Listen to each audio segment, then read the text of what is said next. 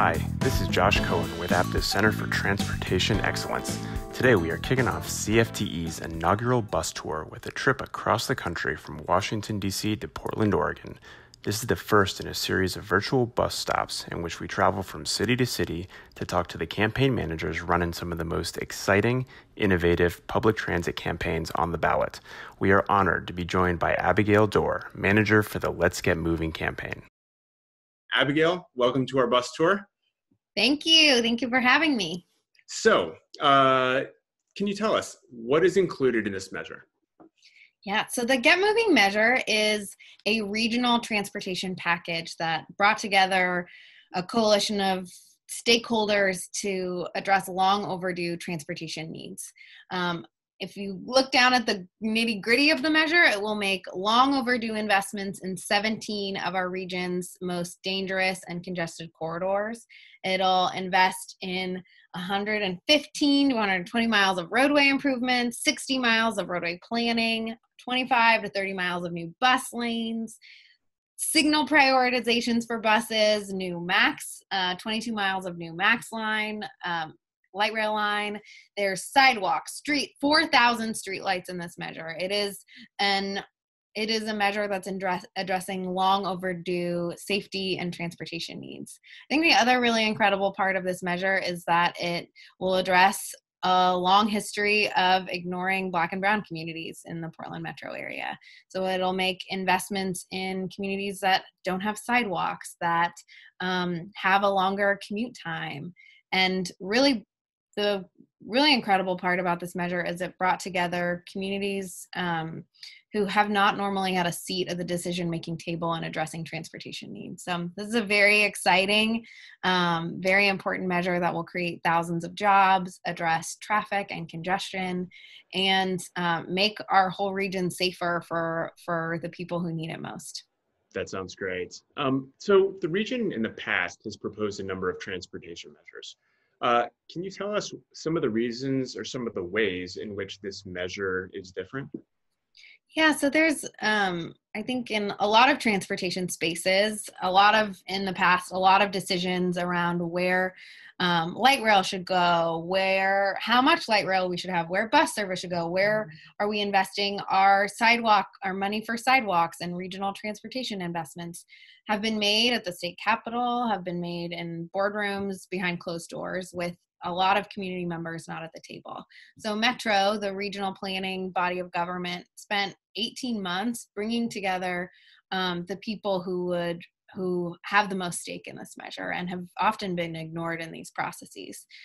A 35-member task force of business, community organizations, communities of color, labor, and elected leaders spent 18 months really diving into the details, going to the corridors, looking at all of the options that at play, looking at the research and the data together to then recommend this package to come forward. It was a labor of love. I think we've also plugged in a lot of these task force members into our campaign, and they're like, we've been here from the beginning. This is a lot of work. We can't not just see this all the way through. Because of the way that Metro conducted this work, it really, I think it really brings people, it brought people to the table that don't normally have a voice in these decision-making processes, which is really unique and I think it made it a much stronger, certainly more equitable package. Well, that's really great. And I think it shows in the composition of the measure itself, which isn't just about transit. It's about biking and walking and driving and even housing. So can you talk a little bit more about how the decision was made to create a mixed transit package like this? Yeah, I think the community process that I talked about really led to an understanding and a recognition of the holistic needs for a fully functioning transportation system, for our buses to arrive on time, for our buses not to be stuck in traffic. We need to make sure that they have dedicated bus lanes. We need to make sure that people who bike can safely get around and aren't impeding or at risk of being hit by cars. And we need to make sure that our pedestrians can safely walk in our streets. All of these are connected for a thriving transportation system. And you brought up housing. Housing is a really big part of this as well. Anti-displacement. We love transit. We love investing in our communities, but we also know that sometimes when we do that, it means it's no longer affordable for the people who is intended to benefit. And so making sure that there's an intentional effort to invest in the communities who we want to benefit from this transit, that there's affordable housing plans, that they're coordinated and connected, is really critical to addressing the equity elements in this measure and making sure that we're building a walking, thriving infrastructure that works for everybody in our community. And, you know, we can add as much transit service as we need, but if our infrastructure that's not allowing it to move quickly and reliably through our region for any user, it doesn't do us any good. So we need both. We need the service, we need the infrastructure to really address the holistic needs of our transportation network. Very nice. It sounds like you guys did a lot of work to get there. It also, you had been discussing the idea of a ballot measure for years and had been doing the planning and the coalition work and the outreach, and then coronavirus hit. And you were put in a position, like a lot of other communities, where you had to make a decision. Do you want to press voters to make an investment in their community now in the middle of a pandemic, or do we want to wait? You obviously decided to move forward. Why did you make that decision, or how did you reach that decision? Yeah, I think that it was really clear from our community members and from our Metro council who heard from community members to move forward, because we've been kicking the can down the road a really long time on these projects. Many of these corridors have been ignored by elected leaders for years. The Tualatin Valley Highway is a project that's invested in this, and this is an unsafe, dangerous corridor, and that problem's not going to go away if we wait 2, 3, 4, 5 years, because we've waited long enough. Our community partners who were involved with this said, now's the time. We need the investment in jobs. This will create 37,000 jobs over the course of 10 to 15 years, many of which are shovel ready and can begin as soon as next year. We need that local investment. We need the federal matching funds to come to our region to make sure that we are getting back to work. And now is the best time to be making that decision or making those investments. And that is what the Metro Council heard pretty loudly and clearly from many, many community partners to move. And that's why we decided to move forward. So we are now a couple of weeks away from the election. Enough with policy, let's talk politics. Can you talk a little bit about how you created the Let's Get Moving campaign itself? Absolutely. I think similar to how this measure was drafted, we didn't unfortunately have 18 months. You know this, who's worked in campaigns a lot. Time and money are your two most valuable resources. Time is something we don't have a lot of. And coronavirus certainly delayed the timeline for how we were bringing together a coalition. But I think something that was really clear from the community partners that shaped the package is they wanted this measure to be led by the community as well. And so we've built a broad coalition of labor, community organizations, any community, from the Oregon Food Bank to Coalition for Communities of Color. We have business support from places you wouldn't expect. And this is led by these community leaders, and the decisions are made and how we're running this. We know we need about 440,000 votes to win this. We are working hard to get there, and that's running a strong TV campaign, a strong mail campaign, and making sure that we're really activating our biggest strength, which is our coalition, to engage both in getting the word out,